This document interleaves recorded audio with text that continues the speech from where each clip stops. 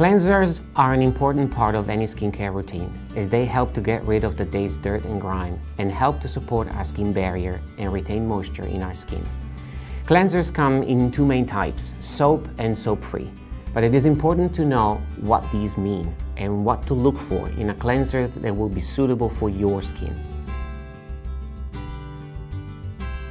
While the answer to this question will be different for everyone depending on your preferences, there are some things to keep in mind that can help you make an informed decision.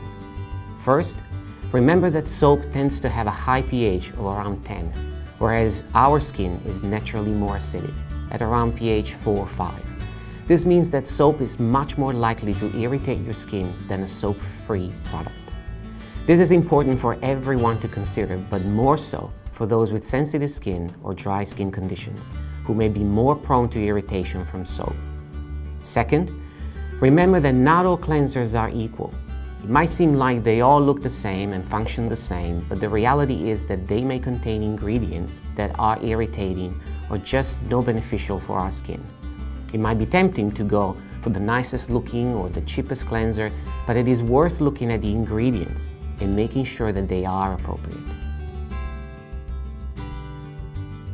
This brings us on the ingredients to avoid. When it comes to cleansers, try to avoid soap where you can.